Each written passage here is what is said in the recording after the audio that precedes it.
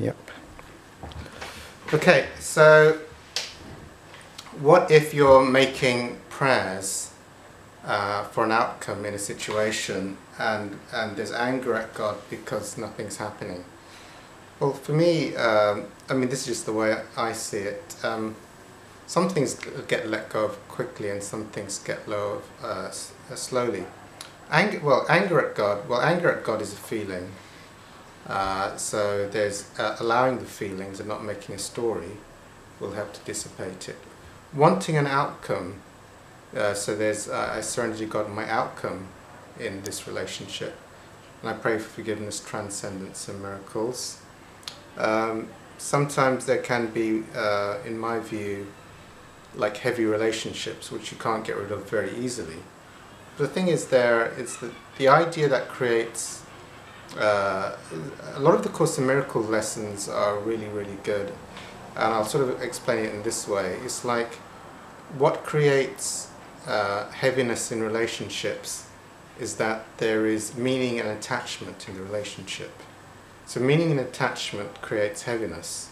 So if there is no value ascribed or meaning to the relationship, then it ceases to be a thing that the individual is responsible for. So if let's say I had a relationship with someone and I thought I was responsible for that person, i.e. my identification with my ego and my body, I'm the one who has the power to actually look after them and it's my responsibility, and that's very, very heavy.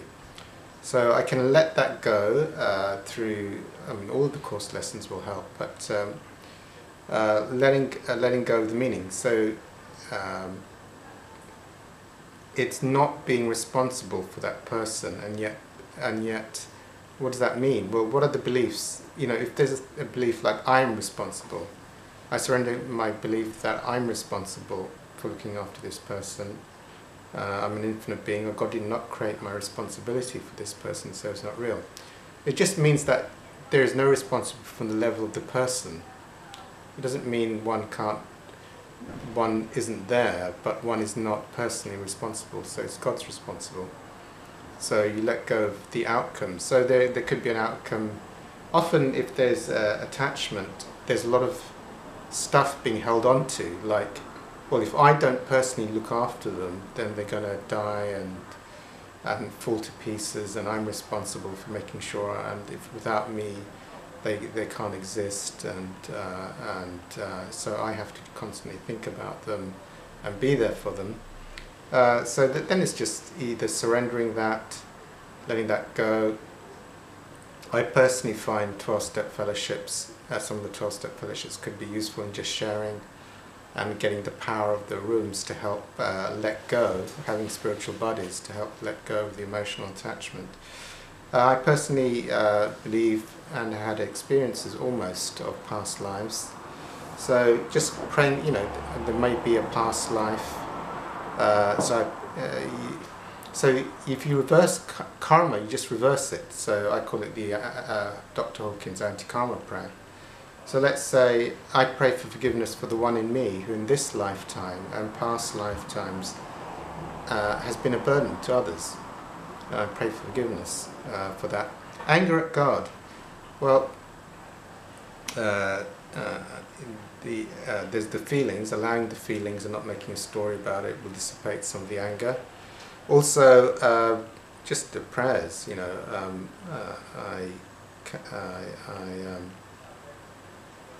I surrender to God my anger that God's not doing what I want. And answering my prayers. I'm an infinite being, or I cancel, or I surrender to God my anger at God for not giving me the outcomes I want in the timescales I want, and I pray for forgiveness, transcendence, and miracles. The thing that I'm doing a lot of is prayers, which is what I call praying so much with so many repetitions so regularly throughout the day that you become bored of holding on to it. It's like, I just can't be bothered to say. It's like if you do like several hours of I surrender to God this person, surrender this person into your arms, and I pray for forgiveness, transcendence, and miracles. You try doing that every day for like an hour, eventually your ego will go, I can't be bothered to think about that person or make a story about that person. So that's a way of making the story and the person meaningless. Why is the ego will come up and say, well, that's cruel. If there's no attachment and no meaning and I'm not there to rescue the person, then surely that's cruelty, that's not love. But I would say that in my experience the paradox is true. The more you let go, i.e. of the vested interests or the outcomes of the attachments, the more miracles tend to happen in the relationship, and the other person tends to prosper more and you tend to prosper more, even though through letting go than actually being responsible. So it doesn't seem logical to the ego, but that is the thing of miracles, and letting go. It's actually, or from Hawkins' work, it would be the level of consciousness. So the level of consciousness, or the absence of the personal ego, or experience of the ego, is that which creates miracles. So miracles are not created by the ego. Miracles occur due to absence of ego. So the ego has not got the power to perform a miracle.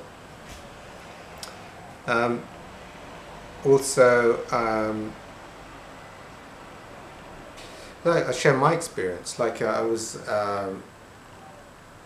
with my mother and my father. For me, it would be like I would do a lot of prayers and letting go of outcomes, expectations. I did this thing actually, it might be useful. I did this thing of like trying to completely let go of an attachment is to bring forward the grief of letting them go completely while you're still in a relationship. So it goes, so it's like, even though I was looking after my father for some years, it would be like, well, you know, I'm going to feel out all my attachment, my grief, my tears, my sadness, as if he's gone. And I'm going to do it now while he's alive. So that you get to the point which is, whether they stay or go, it's immaterial because you're totally free with them. So it'd be like if my dad dies today and I never see him again, I've done the process of letting go. It's absolutely fine. It's like being neutrality, whether they're here or not here, whether they die or not die.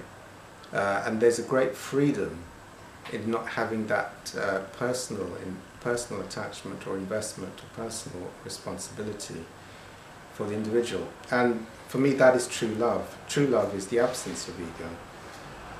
And then allowing stuff. Also for me, I think, what if you're praying and the miracle that you want doesn't happen very quickly, or is taking forever, or it doesn't seem to be coming? So that for me is then, there can be an acceptance that maybe for some reason one has to be with that person, but one can, what I call it, disappearing the person.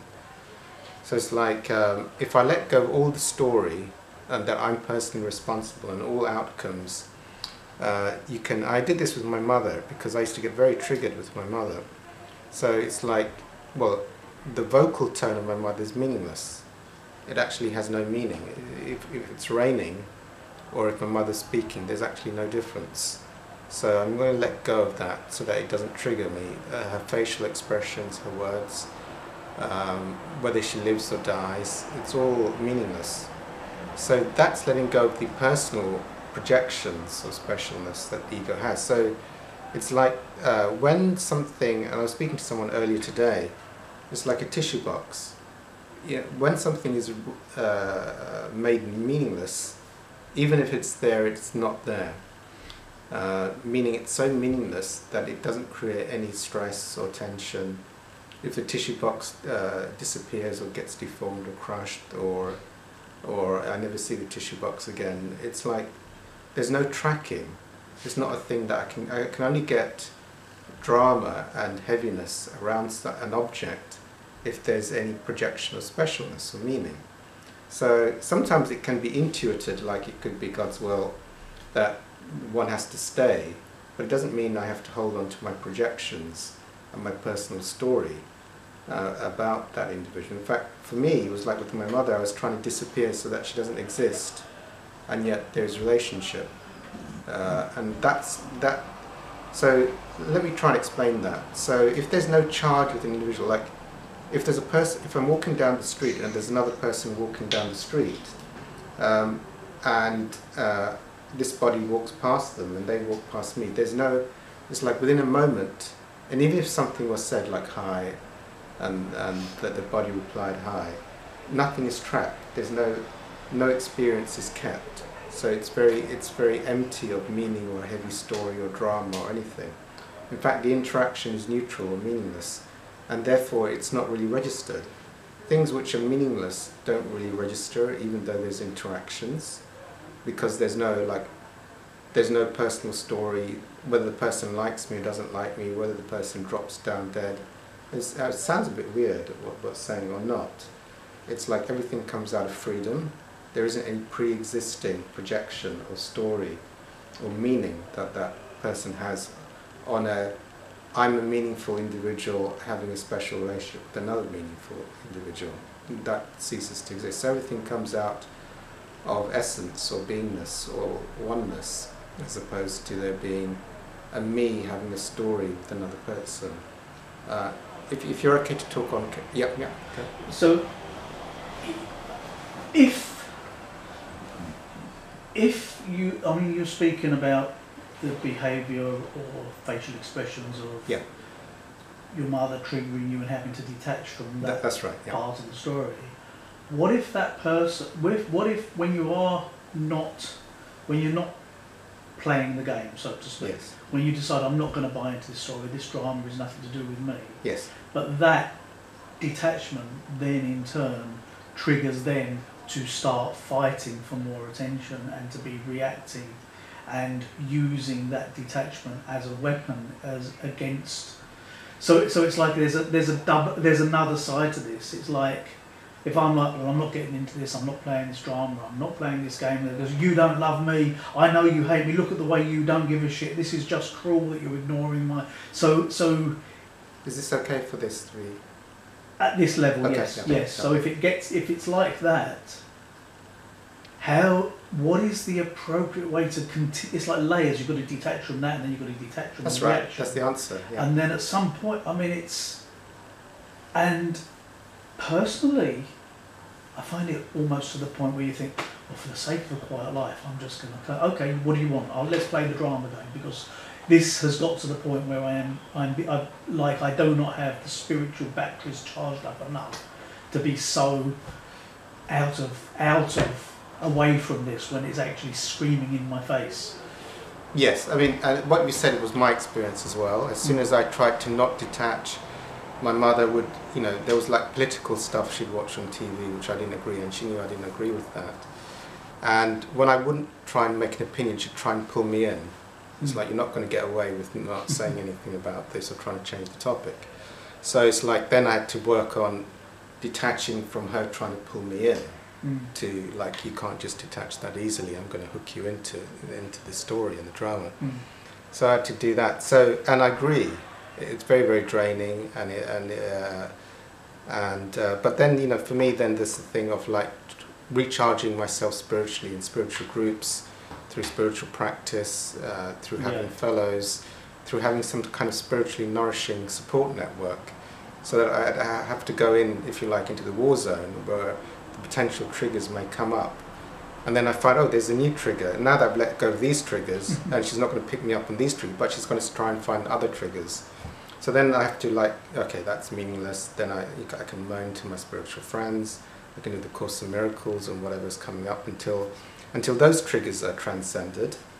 And then eventually what happened was at the end, and it took 5 years. It did take a long time with my mother, but eventually the relationship, when there was nothing that was triggering and she was totally meaningless, it was like a miracle happened, and the relationship became loving, because there was nothing. And the experience was actually quite bizarre, and I now see it having done it. It's like when you don't get triggered by someone and you start letting go of all the triggers, the relationship becomes automatically more loving. So I can now see that by having pre-installed judgments of heaviness and drama, you're cutting the love off them, and they can't heal until you've let that stuff go. And then suddenly they feel more love by me dealing with my projections of that person, they also go to a higher level of love, and there's healing. And the relationship became absolutely loving, and there was no arguments. But that took 5 years of just doing the type of things of like, okay, I'm going to let you work a lot on these triggers, and then new triggers come up, and then you work on those triggers, and then other triggers come up, and you work on those. But it was the thing, like everything in the world is meaningless from A Course in Miracles. So the only reason I'm getting pulled into the drama, like a facial expression, a voice tone, suddenly my internal baggage, the person may die, or I'm responsible. So you make those internal and seemingly external triggers meaningless, and then new triggers come up, and then it's like you're clearing. It's like the clearing thing, and I'm pretty sure that's what I'll share it here. There's some new people. What was the thing? Yes, Dr. Hugh Len. I'll just go on that. You know, so there's some of you may know the famous story.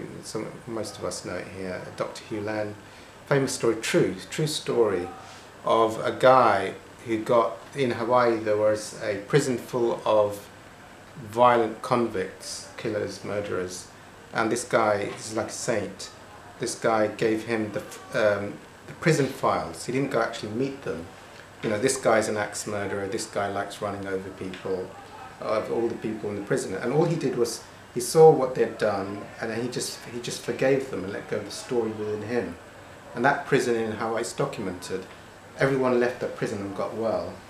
And that was done just through. So that brings in the thing that there is no two. Me and my mother are not really two in truth. So if I let go of all my projections, it's also having an effect on them, even though they seem to be separate. And they became a miraculously loving relationship, but not through her changing. It was on me letting go of the perceptions that my intention was, she can scream, she can shout, she can do whatever she wants, but there's nothing, it's like nothing's happening, because if there's no meaning to what voice tone she uses, if there's no meaning to what facial expression she has, that's totally meaningless. Also, the word mother is meaningless, so she's not my mother, you know.